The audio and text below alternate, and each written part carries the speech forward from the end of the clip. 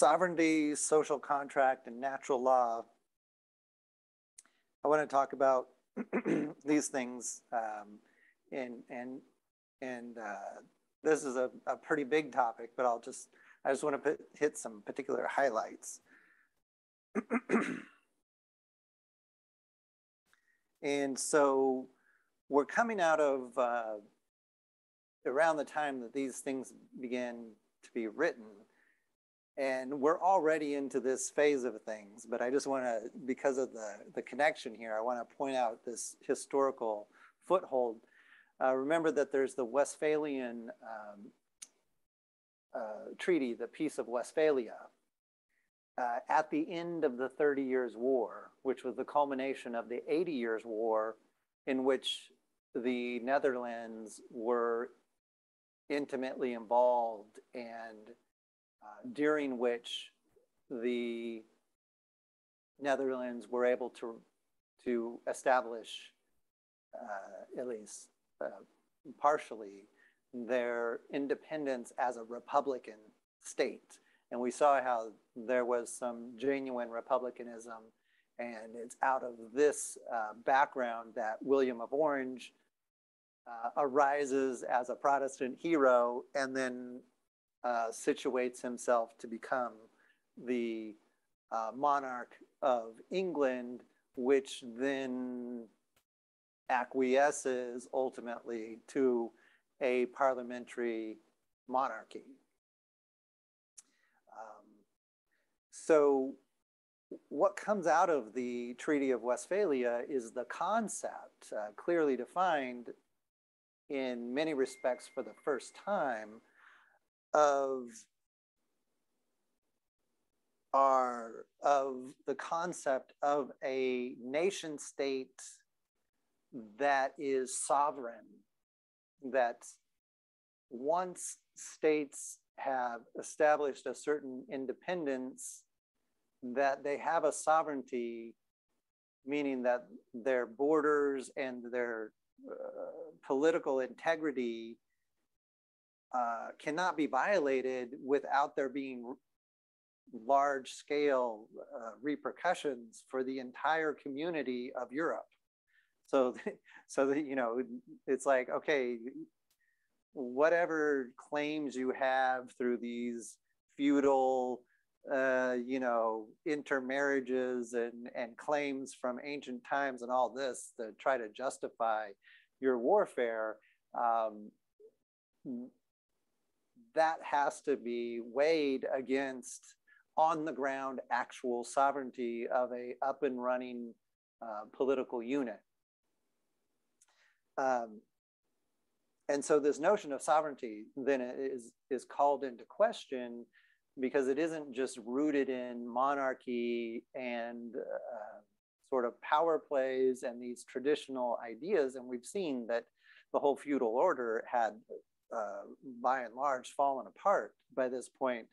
So the Treaty of Westphalia begins to establish the new order of political units, how political units on the continent are to be conceived of, because the old feudal way just isn't working, and the attempt to enforce that feudal order resulted in an 80-year-long war.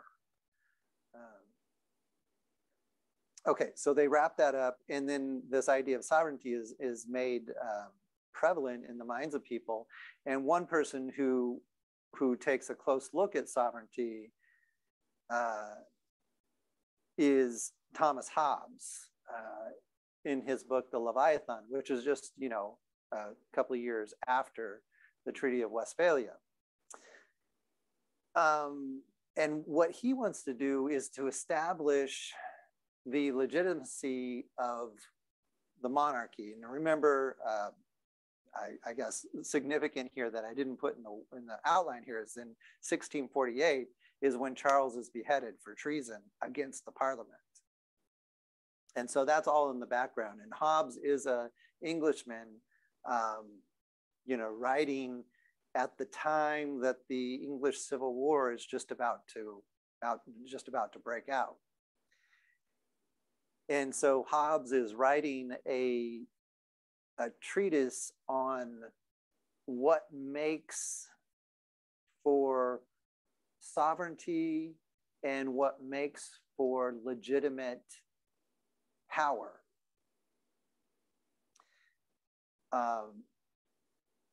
And so his argument is based in his notion of the state of nature. So he says, before society emerges, human beings primitively were in a state of nature. And this state of nature is a war of all against all.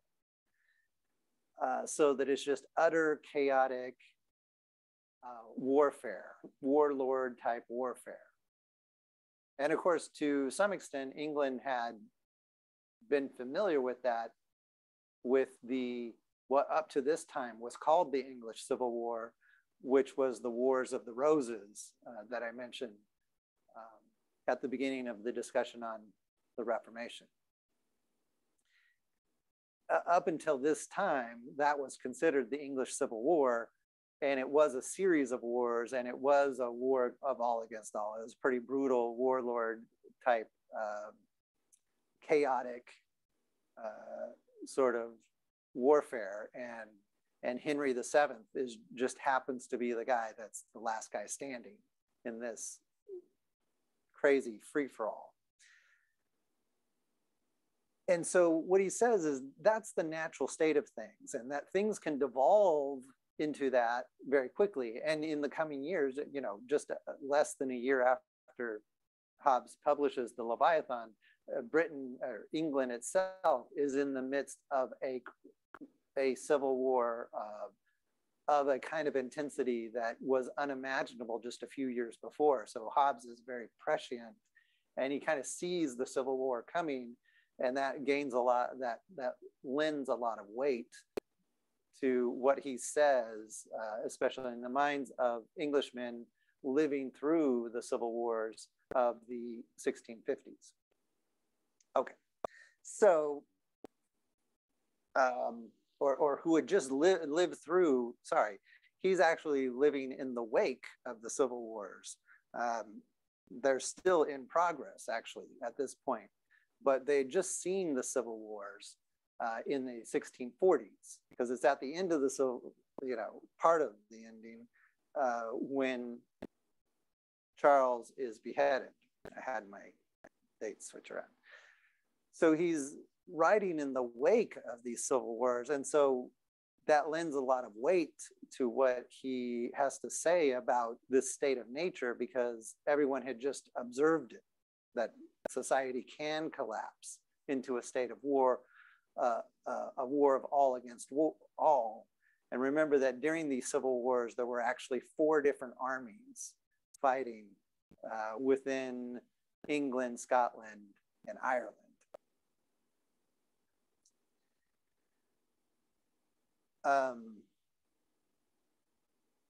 And so what he says is that in order to avoid that state of war or to come out of it, is that there's a social contract that is established. And this isn't something that's written down, but this is an agreement, largely a consensus among the people towards a sovereign. And the people give over certain rights and privileges of the natural existence. You know, there are natural rights, but the natural rights exist within a state of nature, and the state of nature is war of all against all. And since people don't want to live in that state of nature, they give up some of their natural rights to a sovereign and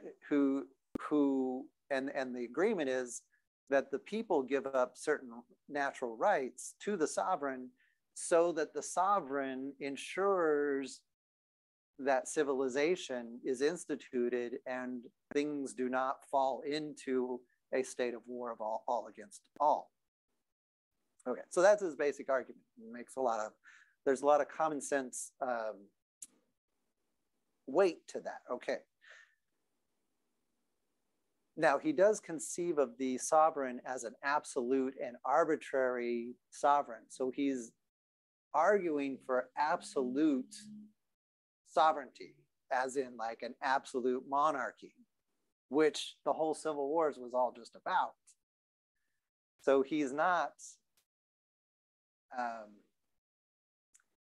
necessarily on the side of the Commonwealth. He has monarchist, royalist leanings. However, he does explicitly state that the sovereign very well could be a parliamentary body. And there's nothing wrong with that.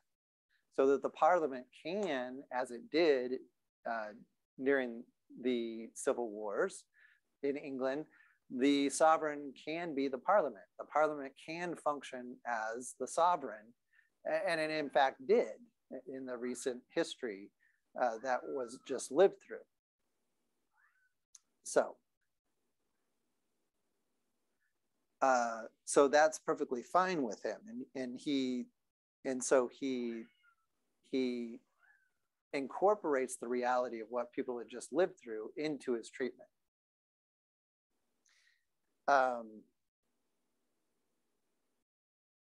But he's okay with absolute monarchy, and in some ways thinks that that's more effective. Okay. And so we have absolute sovereignty of some higher power, and then the subjects, the citizens of a nation state are absolute subjects. They are put at the absolute discretion of a sovereign power. So he does a bit of having it both ways, making concessions to parliamentary control, but also making concessions and expressing royalist leanings. Okay. So we'll leave that at that.